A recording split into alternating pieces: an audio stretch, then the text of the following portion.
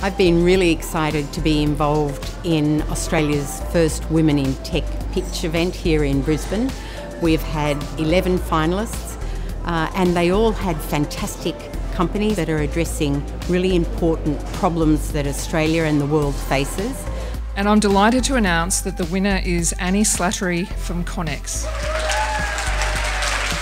So Connex is a platform that digitises construction contractors. Construction contractors all over the world are grossly underserved by technology, and I think we have a great opportunity to provide them with digital solutions to simplify how they find and win work.